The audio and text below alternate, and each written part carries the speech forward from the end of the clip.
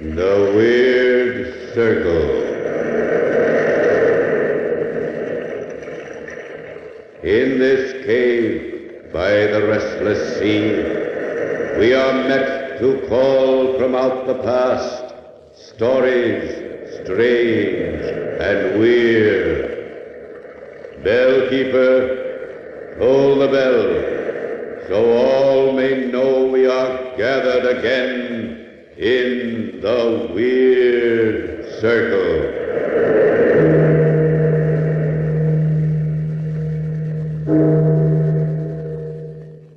Good evening, Weird Circle fans. Welcome once again to the Ogden's Playhouse.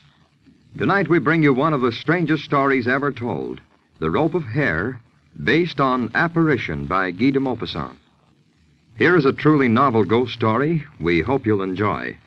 We know you'll enjoy Ogden's Fine Cut if you roll your own cigarettes. That's why we suggest you try Ogden's, the aristocrat of cigarette tobaccos. When you taste the rich, cool goodness of Ogden's, you're sure to agree that here is the kind of smoking enjoyment you want when you roll your own cigarettes. You'll find Ogden's easy to roll, delightful to smoke. Yes, easy to roll, delightful to smoke. And now our story, The Rope of Hair.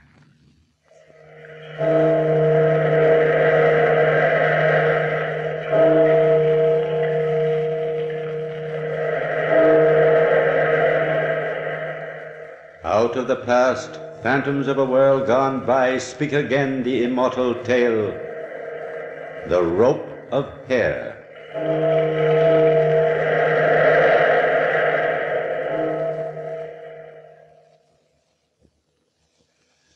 I am often puzzled by the three processes, love, hate, and death, which, perhaps more than the others, influences our minds. I have learned but little more of them in my life. Perhaps the words and secrets of the three were in the diary in the old chateau. I have never known that. But I have learned fear. I have become afraid of the night. It was long ago when I was in garrison at Rouen. I was walking one evening along the quay when I observed a man who looked up at me from thoughtful contemplation of the slowly moving water. I hesitated, surprised at something, some recognition in his eyes. Victor. Yes? Victor, don't you know me? Why, Jacques. Can it be you, Jacques Lafontaine? Yes, Victor, of course. Well, Jacques, I can't believe it's really you. Then even my oldest friend doesn't know me. But it's been so long, Jacques, so long since our last meeting. It's 5 years since Jean d'Arac's ball. It's changed me then. Well, at first I didn't recognize you, but in 5 years... In 5 years, most people don't grow gray and stoop, do they, Victor? It depends. Say it, man. Go ahead and say it. You think I've let myself go. You even think I was ready to jump off the quay. Well, were you? You've always been like that, Victor. Calm and easy. But no.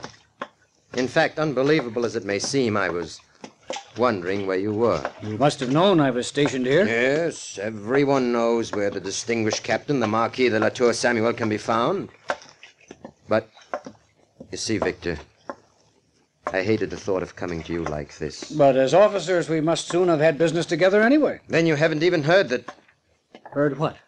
That I had resigned my commission, left the glory of our country in the hands of the dashing... Doc, you had a fine career ahead of you. Your position, your influence, they pointed to everything ahead. And now perhaps everything is behind. Is that it, Victor? Oh, life is never as bitter as that. For men as young as we, a great deal lies ahead. For a man who has written his own destiny in one moment? No. What's happened, Jacques? Can't you tell me? Perhaps supper, a little entertainment. The city will be lively tonight. It'll do you good to forget your troubles. Thank you, Victor, but we've been walking toward my rooming house. I hoped you might dine with me. We can talk quietly there. Because we're old friends, yes. For anyone else, though, well, the evening is young and there are other things to do in the city. Just this one evening. Can't you, Victor? If that's what you want, Jacques, my time is yours. Good. Here. This is the place here. This? I know it's not a good section of the city. The place is run down, but it's comfortable. And with your soldiers quartered here, it was hard to find any place to stay at all.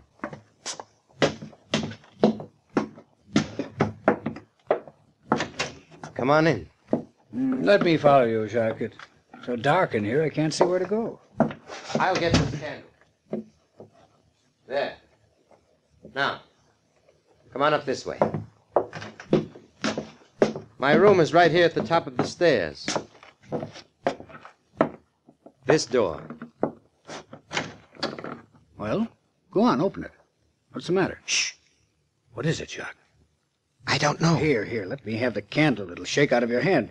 Now what's happened? There's somebody in there. Well, open the door and find out. Perhaps we better not. If there's somebody in your room, we'll find out who it is. No, Victor, please. Please, Victor. What's frightening you so? Oh, good evening, monsieur. oh. Mrs. Dupre. Yes, monsieur. Did I startle you? You see, it was time for supper, so I brought it up to you, monsieur. I lit the candles in your room. I know Yes. that you... Yes, thank you, Mrs. Dupre, and bring another, please. The captain's dining with me. But certainly, monsieur. Immediately, monsieur. Come in, Victor. We'll wait just a few minutes until she comes back.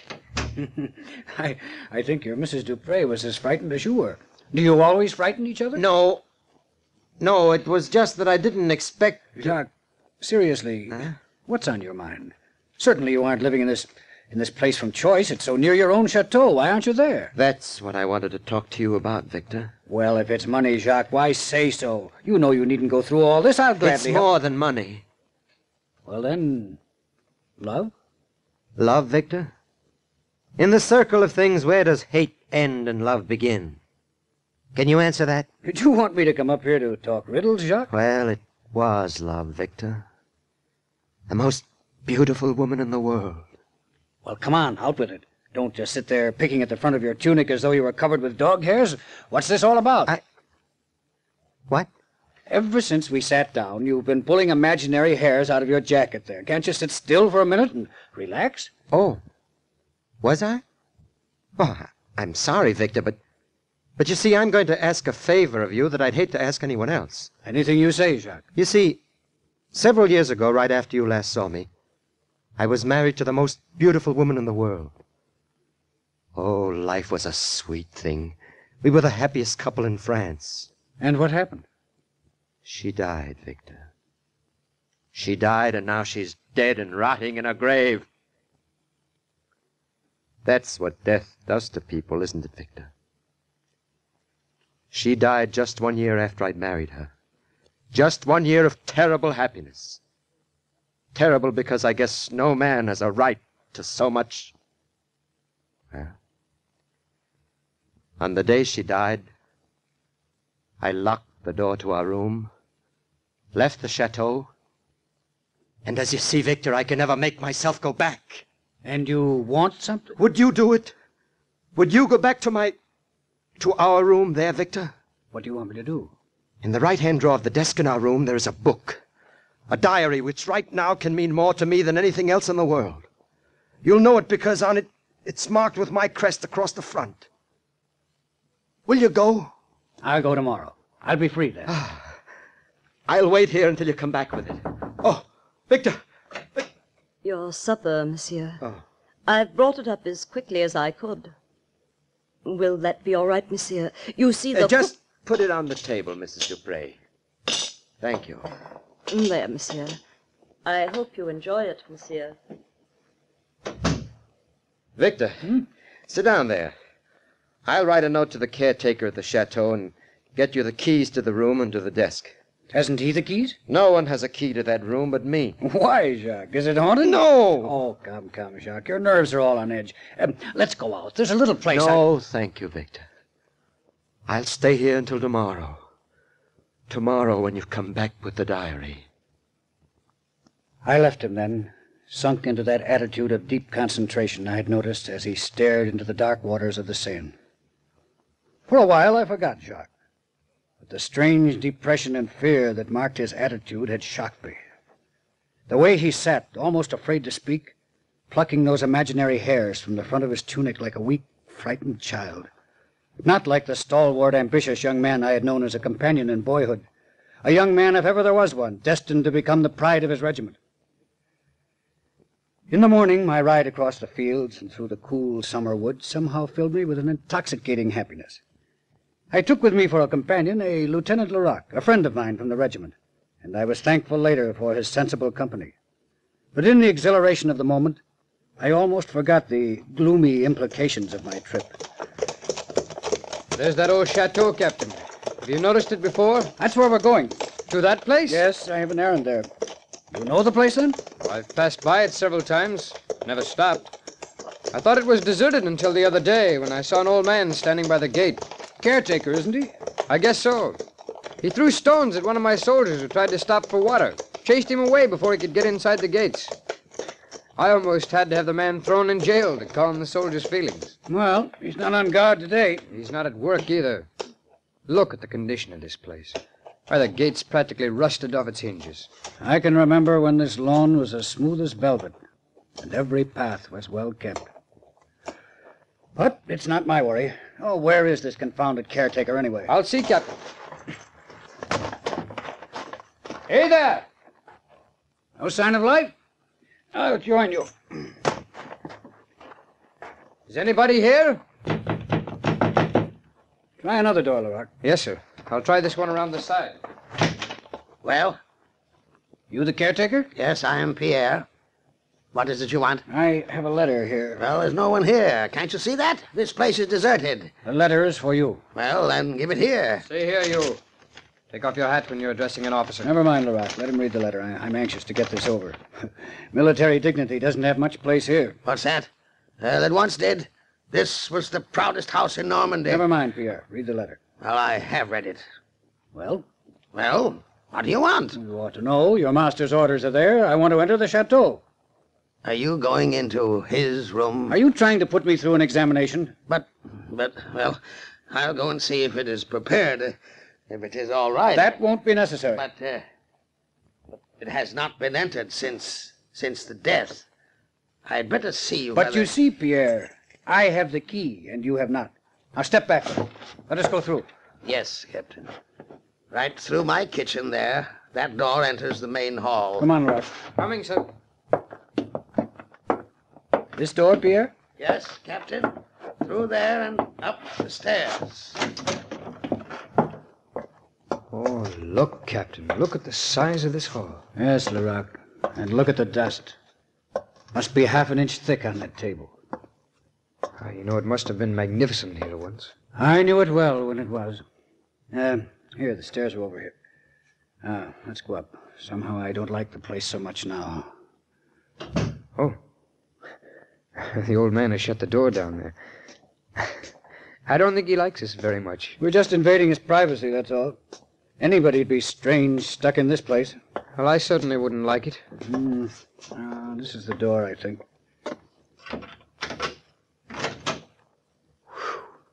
Why, the air hasn't been changed in here for years. What's that? Smells like a tomb. It's dark enough to be one. I'll open that shutter over there. Oh, it's stuck, Captain. Never mind. My eyes are getting used to the dim light now, anyway. Yes, so are mine now. Look at this room. Somebody must have had a fight in here. The furniture's all out of place. Stop imagining things, Leroux. I don't like this at all. Let's not add anything to this by digging into a man's private past. Captain, didn't you say you had the only key to this room? Yes, I have. Why? Look at the bed. Why, the pillow's still pressed down. Somebody's been lying on it. And lying very still. Look there. You can almost see the form of the body pressed into the covers.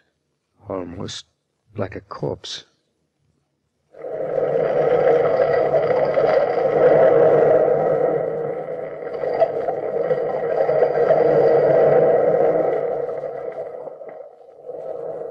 A noted craftsman in the matter of plotting and weaving incredible and absorbing tales, Guy de Maupassant is at his best in this Weird Circle narrative.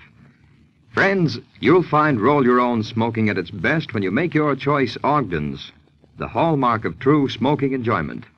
When you visit your tobacconist, ask for the handy green package labeled Ogden's, O-G-D-E-N''S, Ogden's.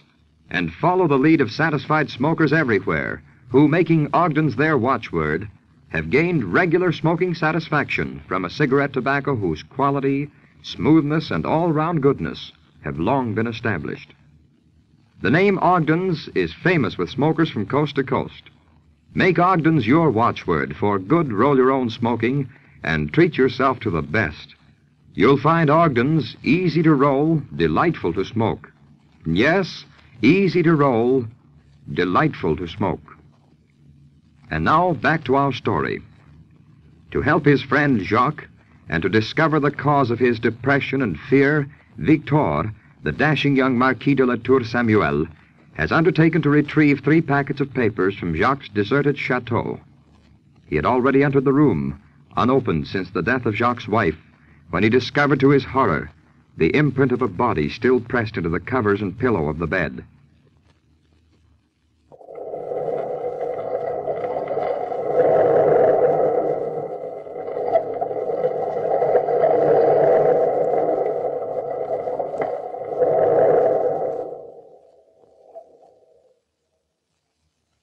Almost like a corpse. Yes, it was almost as though a corpse had lain there. But all at once the ridiculous aspect of the situation brought me back to my senses. Leroc? Yes, Captain. You'd better go stand guard outside the door so that our real menace, the caretaker, doesn't come up and interrupt us. I'll get the diary I'm after, and we'll get out of here. Very well, Captain. I'll shut the door so you won't be disturbed. I was trying to sound brave. There are times when the uniform of a captain forces courage. But I did feel better with Leroc guarding the door.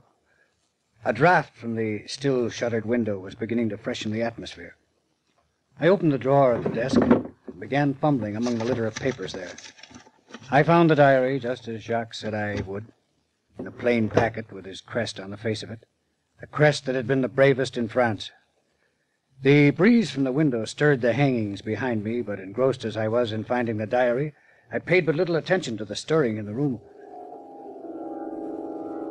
Yes, there it is. You have really come for it. But you are not Jacques. I shall try to remember.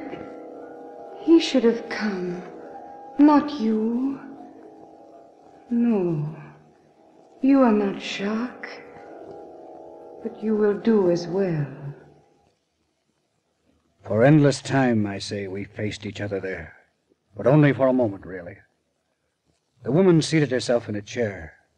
Her white garment made no sound as she put her hand to her head. She tried to stroke the long black hair that hung almost to the floor. It was black, but with a blackness that has no light, no life. In her other hand, she had a comb. She held it toward me. Monsieur, you can do me a great service. I am suffering. Oh, I am suffering so. They will not comb my hair. You will comb my hair. You will comb my hair. Oh, I am suffering. I took the comb from her hand and lifted that long hair. That hair which gave my skin a feeling of awful cold. A feeling of handling snakes, cold, cold and dead. The feeling still clings about my fingers. I handled that icy hair. I twisted it, I braided it, I bound it and unbound it. And while I let that horrible mane run through my fingers, she sighed and, trance-like, began to talk, forgetting, perhaps, that I was not Jacques. Ah, that's better. The mirror is gone now. The mirror in which I watched you so many times combing my hair. And with what adoration in your eyes. Your brave, strong fingers playing there in the hair of a weak woman. So brave, so strong. Jacques loves me. Jacques loves me. That was the song that my heart sang when first we were here like this. I love Jacques. I love Jacques. That was the song I thought was echoed back. But pride and strength and killing. Yes, I saw you kill Jacques. Once I saw you kill for power. Power, strength, pride, being a soldier, being strong, they were your idols. What does a weak woman want with those things? When you brought me here, Jacques, my head was high. My pulses beat with joy at the peace and happiness I expected. But you'd always been strong, Jacques. Always strong and brutal with the strength you adored. Then when I saw you kill Jacques, I knew that the fascination of hate was my love. Hatred of you, of whom I need fear nothing because you loved me. Hate, not love. I was fascinated too, Jacques, when I wrote these things. Wrote them in that diary you're taking. Wrote of my hatred and my growing fear of you. Then that day, I watched you in the mirror as you braided my hair. Braided it into a strong rope. And because I'd written that I hated you, slip it slowly, so slowly and calmly, over my head and around my neck. But you will never do it again, will you, Jacques? Because now, Jacques, you're going to comb it free again. Comb it free when I come to you for that diary. Yes, Jacques is going to comb it free again. I shall come for the diary, Jacques. Leroc! Leroc! What is it, Captain? This closet door. That woman went in there. For the love of heaven, open it quickly. But, Captain, it's locked, bolted outside, here. Can't be. She went in there. Who? That woman who was here. Well, no one came in here, so perhaps it was a shadow. No, Leroc. I saw her. I heard... Can I be mad? I'll break that shutter, Captain. We'll have some light. And the closet door was bolted. In the light that flooded the room, I began to feel foolish. There was no sign, no indication, except for an overturned chair, that I had not been alone the whole time. With more calmness than I felt, we descended the great stair, crossed the huge dusty hall, and were at last out in the fresh air. We did not see Pierre again when we left the chateau. We drew rein before my lodgings. The groom took our horses. Well, sir, the ride has been very pleasant. But, Captain, do you feel all right? Leroc, I'm going up to my room. I need a rest. Will you deliver this diary to my friend? Here's the address. Tell him anything you like. Tell him I'm ill, sunstroke, anything at all. I'll see him later. Of course, Captain. Oh, just a moment, sir. What is it? Why are you looking at the front of my coat like that? Why, those hairs. Hairs? Yes, Captain, all twisted in the buttons. They're long and black like a woman's. Yes, there were the same dead long hairs twisted in the buttons of my jacket. I pulled at them, every nerve in my body revolting at the cold feeling. Slowly, one by one, I pulled them off, dropping them from my fingers like poisoned things. Can I help you, Captain? Could he help me? No, but there was another he could help. I remembered how Jacques had sat, like a bashful child, pulling at the imaginary hairs in the front of his coat, begging me to get that diary to him. No, Leroc. But take this diary to my friend quickly. Quickly, Leroc. Yes, sir. It was better in my room. Somehow I could think there. But Jacques, his fear and his worry haunted me. A few hairs still clung to my jacket. Absently, I pulled them out and dropped them from the window, every nerve in my body revolting at their cold feeling. Then, with a sudden resolve, I went into the street again and headed toward Jacques' lodgings. I knew that I had to talk to him about what had happened. I hurried across the city. Leroc came toward me a few steps from Jacques' house. Captain. Have you delivered the diary already, Leroc? I left it in his room, Captain. The gentleman wasn't at home. Not there? He promised to wait until I got back. The room was empty.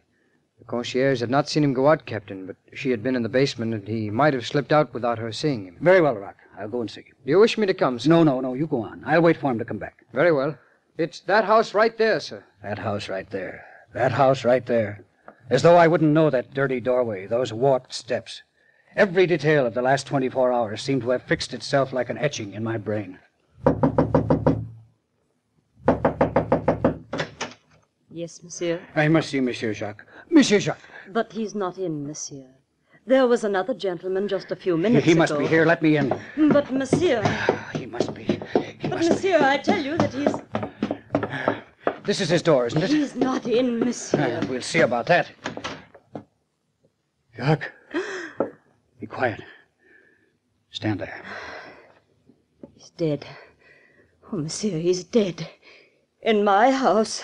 His hand is cold. Is there a doctor near here? Yes, monsieur. I'll call him. Jacques was sitting huddled in a chair, a surprised look on his face. But he was white. White and somehow shriveled. I looked around for the diary which Larocque had delivered, but it was not to be seen. Some touch of the fear I had felt in facing the woman at Jacques' chateau chilled me again. After only a moment, I heard voices outside in the passageway. It is here, monsieur. A gentleman came, and we found him so... All right, then take me in now. It doesn't seem it could be possible. It was only a few minutes ago, and I saw with my own eyes that Monsieur Jacques was not in his room. It could not be. Be quiet, please. It isn't possible. Quiet, please. Pardon, monsieur. What has happened here? I don't know anything more than she has told you. We came in and found him this way, in the chair. Let's see. His pulse? Yes, he's dead, no doubt of that. His hand is cold already. But there was no way in The which... man must have led an active life. He was not very old, and yet... The doctor leaned, peering over Jacques' body. His hand reached out slowly toward the front of the coat. He plucked at one of the buttons. Here. What do you suppose this is? Why, it's a hair. Long, black hair. And there are more of them. Almost as though he had been combing a woman's hair when he died. Look, monsieur. Still more of them. Around his neck. I watched the doctor with his thumb and forefinger hold the hair before his curiously staring eyes. I knew then that it had been no shadow I had seen at the chateau. I had heard the threatening words, and she had come for the diary at last.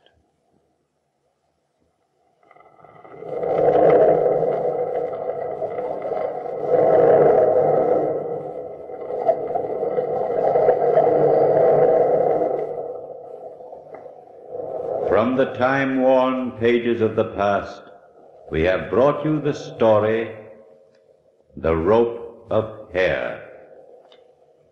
Bellkeeper, toll the bell.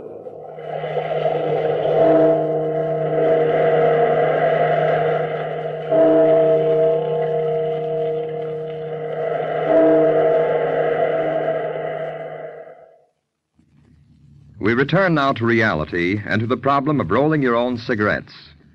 The solution is Ogden's fine-cut tobacco. With Ogden's, you're sure of getting the best in rolling and the best in smoking. That's why we suggest you remember the name OGDEN''S, Ogden's, when in need of cigarette tobacco. Your smoking problem ends, and your smoking enjoyment begins the moment you turn to Ogden's. That's a statement you'll want to check for yourself. And that's why we say, try Ogden's. You'll find Ogden's easy to roll, delightful to smoke. Yes, easy to roll, delightful to smoke. Next week at this same time, the Weird Circle will present Falkland, a story by Edward George and E. Bulwer Lytton. Be sure to listen. The Rope of Hair was an adaptation of the Guy de Maupassant story, Apparition.